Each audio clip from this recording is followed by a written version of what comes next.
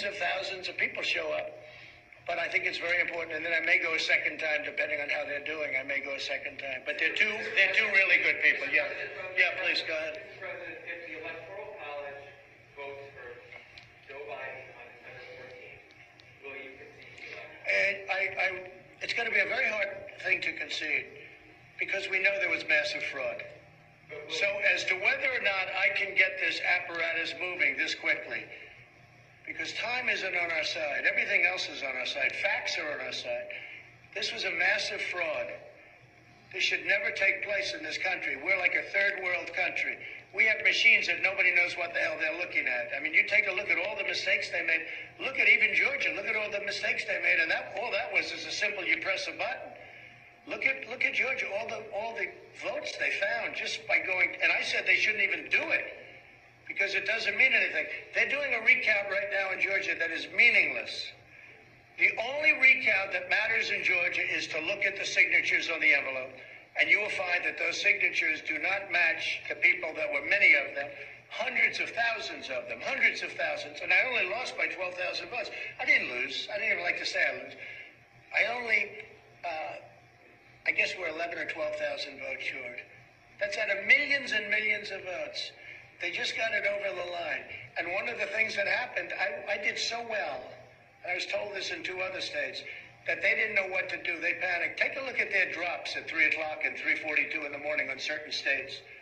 They did drops where you're going along like this, and then you have a spike that goes up to the ceiling and down. It's disgraceful.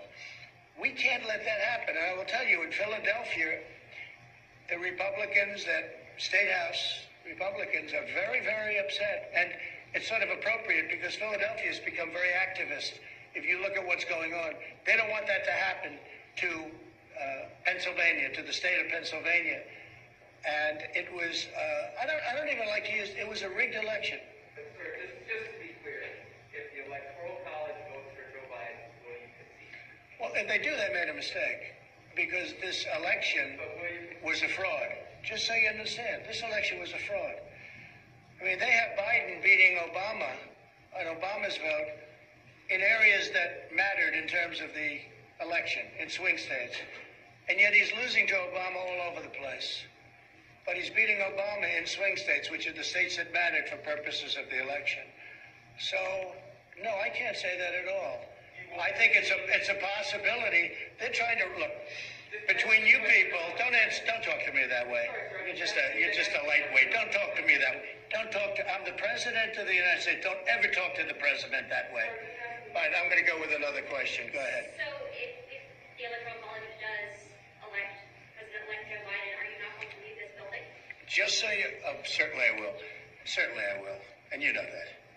But I think that there will be a lot of things happening between now and the 20th of January. A lot of things.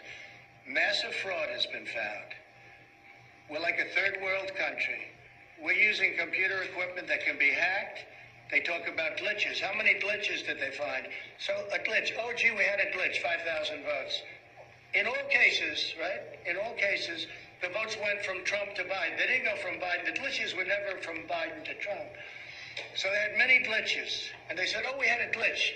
A glitch is like the equipment is a little broken. We'll fix it up. No. A glitch is, in this case, we caught them cheating. We caught them stealing. We caught a fraudulent effort to get votes. And they said, oh, yes, it's true, there was, and there were many of them. But here's the problem. There were probably 10, 20, 30 times that didn't get caught.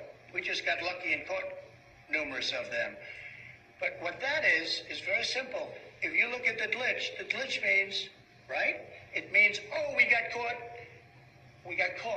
with the votes. And now, let's just call it a glitch.